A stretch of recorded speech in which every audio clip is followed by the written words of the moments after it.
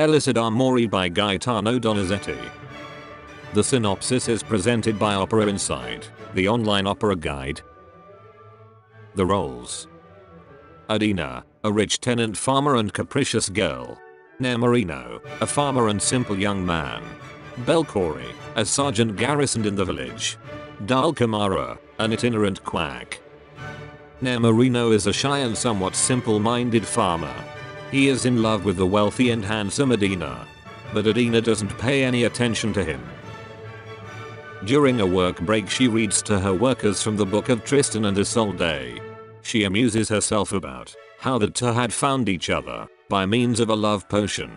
Nemorino listens with interest from afar. A group of soldiers arrives in the village.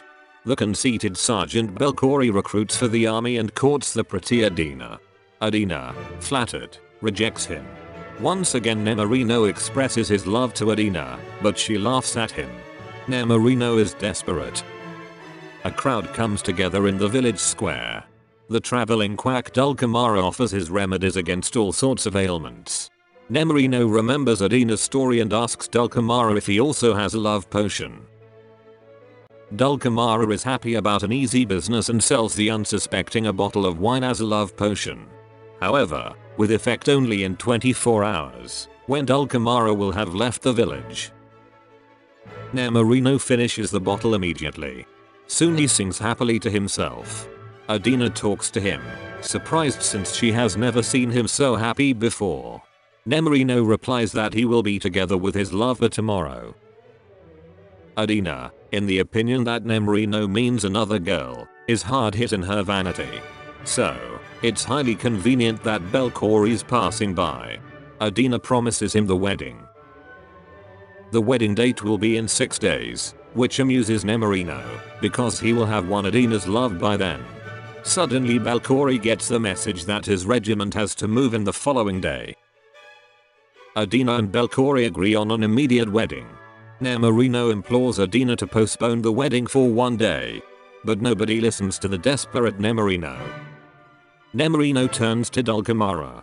He recommends him to buy a second bottle to speed up the effect. But Nemorino has spent all his savings on the first bottle. His rival Belcori comes up with the idea. Nemorino shall enlist as a soldier. With the money he could buy the second bottle. So Nemorino signs the recruiting document, buys Dulcamara's elixir and quickly drinks it, to win Adina's heart before the wedding.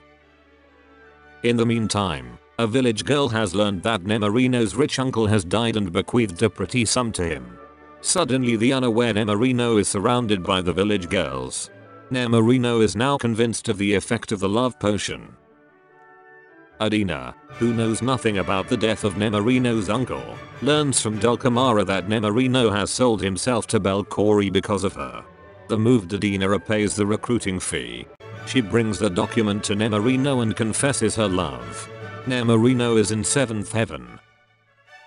Dulcamara praises his love potion and the whole village buys the wonderful essence.